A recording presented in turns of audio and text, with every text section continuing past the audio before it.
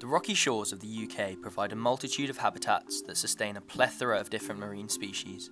From the desert-like splash zone to the constantly submerged regions of the lower shore, the variety of biotic and abiotic factors here has led to a highly diverse and demanding environment, where only the most resilient organisms can survive. A specialist in rocky shore survival is the starfish. Although found in all oceans of the world, they thrive particularly well off the coastline of the UK. Members of the Echinoderm phylum, there are over 2,000 known species of starfish, who contrary to their name are not fish at all, as they are much more closely related to sea cucumbers, urchins and gastropod mollusks. Most species are characterised by their radially symmetric bodies, consisting of a central disc and arms. This means that their bodies can be split into equal parts, commonly into fives. The two species commonly found off the coast of the UK are the cushion star and the common star.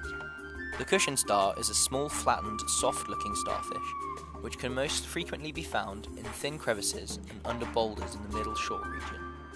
Most cushion stars only grow to be about 5 centimeters across, and the dorsal surface is covered with small, rough, projecting spines. Underneath, the star is flat with a central mouth.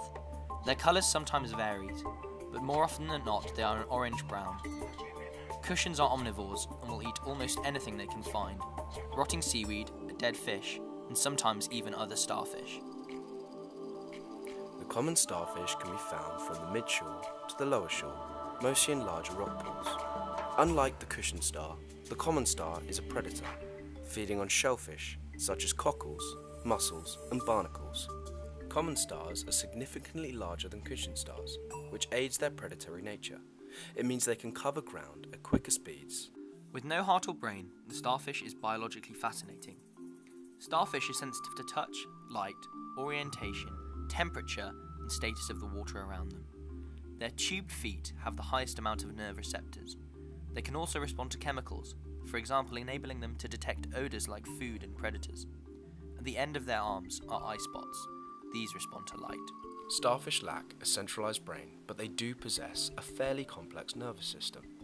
The general principle is that they have a nervous ring around the mouth and a radial nerve running along the umbilical region of each arm parallel to the radial canal.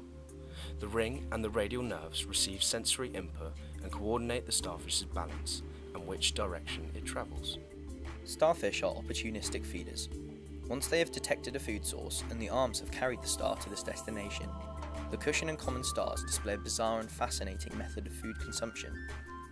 Unlike primitive starfish, species who simply swallow their prey whole, cushion and common stars are able to avert their cardiac stomach from the main body, which surrounds and then begins to digest their food.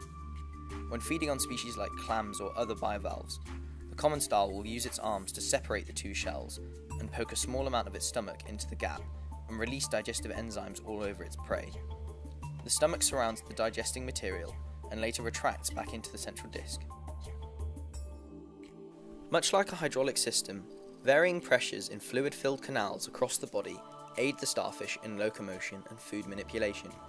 The entire system is composed of numerous tubed feet. Water is forced into these tubed feet, causing the feet to then extend and push against the ground. Water enters through a small hole called the madreporite on the surface of the starfish. Then the water is channeled into a circular ring canal. From this, radial tubes run outwards along the arms of the starfish in grooves. Each canal groove gives rise to an ampulla. Contraction of the muscles in the ampulla causes the tubed feet to stretch as water is forced into them. This whole structure allows for very slow movement in both common and cushion stars. Most starfish are capable of reproducing asexually or sexually. However, both cushion and common starfish have two separate sexes. Each of the 5 arms contains 2 gonads. To allow for external fertilization of their eggs, gonopores are located in the gonads. On average, 2.5 million eggs are released into shallow rock pools at one time from each female. The eggs then later develop into free-swimming larvae called bipinnaria. There you have it. With no brain, a particularly funky feeding mechanism, and arms that act as levers, sex organs and stomachs all at the same time, these curious creatures clearly are the stars of our seas.